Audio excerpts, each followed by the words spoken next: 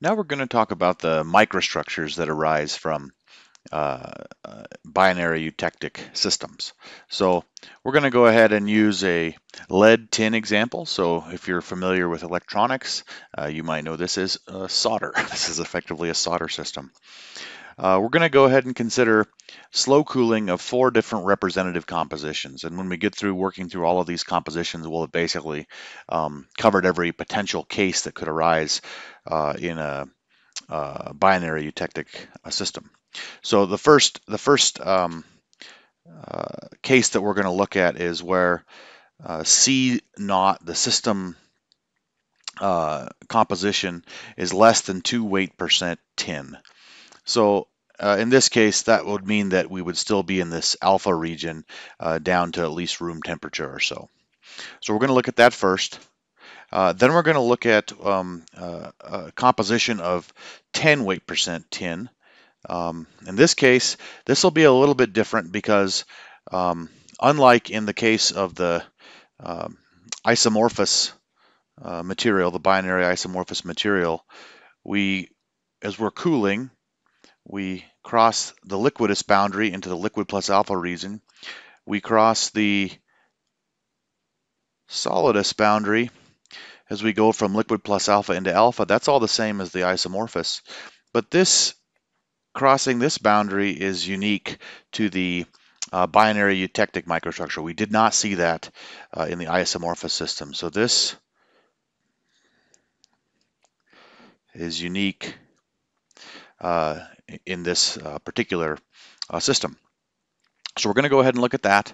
Next, we're going to look at a eutectic composition. So this is where the system composition C naught is equal to the eutectic composition of 61.9 weight percent tin. We're going to look at what that microstructure looks like. And then finally, after we've done those three, we're going to look at this intermediate composition of about 40 weight percent tin. So that's the sort of the outline of what we're going to tackle. So let's go ahead and do the easy one first. We're going to start with some composition of less than 2 weight percent tin.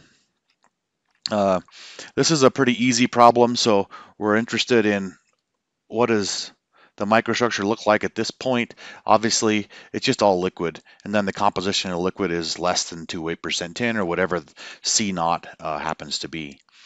So then we're going to go ahead and cool to this point, and it's just right inside the liquid plus alpha region.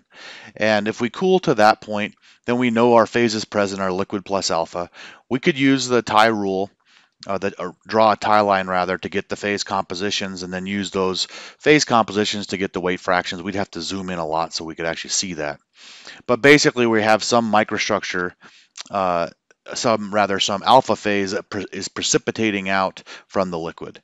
So that's we have the structure looks something like this, where we have alpha particles sort of floating or precipitating out in the liquid. Okay, now let's move into this region. This is where we have pure alpha. So we expect to see all alpha grains, which is what we observe. The phase is present, only alpha, phase composition, C alpha is equal to C naught, and the microstructure is all alpha grain. So very simple, didn't require any calculations really to do much of that. Okay, now let's go to a little bit of a more interesting case. Now we're at 10 weight percent tin, so a new composition. We're going to start out at this liquid point right there. So, roughly maybe, I don't know, 360 degrees C. Microstructure is all liquid. So composition of liquid is the composition of the system and just 10 weight percent tin. Very straightforward.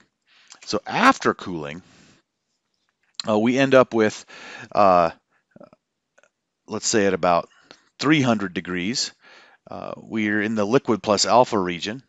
And we know we have both liquid and alpha phases present. So we can, if we want, we could draw a tie line.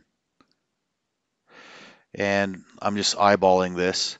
This looks like roughly 5 weight percent tin, and this looks like roughly maybe 15 weight percent tin.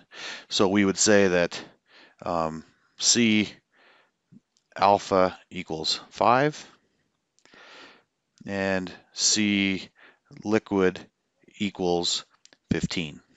Okay, and we could compute the weight fractions using the lever rule, where we would say that the weight fraction of alpha is going to be equal to just 15 minus 10, which is the composition of the system, divided by 15 minus 5, which is the composition of alpha, and we can compute that to be 0.5. And you could run the calculations again for the weight fraction of the liquid, or you could just acknowledge that it's got to make 100%.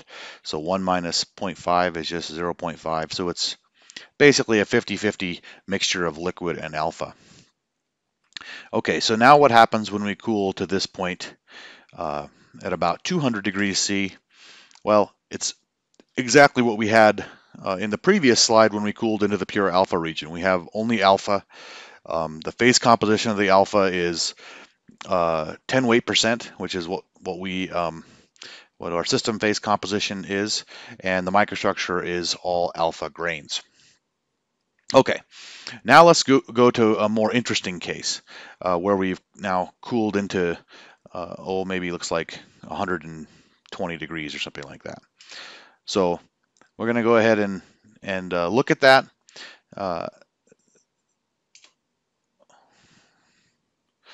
So let's draw this here.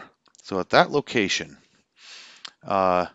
we actually now move from where we had all alpha grains to now where the equilibrium configuration is alpha plus beta. So I'm only showing you a portion of the phase diagram, but if you look at the whole phase diagram, you'll see that at this temperature, the composition of beta is about 99 weight percent tin, and that the composition, and I'm just going to eyeball it again. I'm going to say that this is drawing a tie line now through here that basically goes off into off the screen, but this location is about 5. So we again have the composition of alpha is about 5 weight percent tin. And so then we can compute using our lever rule the weight fraction of alpha is going to be equal to just 99 minus 10. That's our 10 being our composition of the system, divided by 99 minus 5. And if we just punch that into our calculator, we get a weight fraction of alpha of about 95%. When you're working your homeworks, do a little bit better job of estimating these compositions, but for what we're talking about here, I think this is okay. And then we can write that the weight fraction of beta must be then 5%, or we could go through the formula again, but we just know it's going to be 5%. Okay, so what does that mean? That means it's hard to see in this drawing, but if I were to draw the microstructure with some, there's my large alpha grains. What I really have is I'm going to precipitate out beta inside the alpha grain. So I'm going to draw that with a different color. So maybe blue is what I'll draw that with. And so we end up precipitating out however much 5% would look like inside of here. Okay, so the blue are beta precipitates.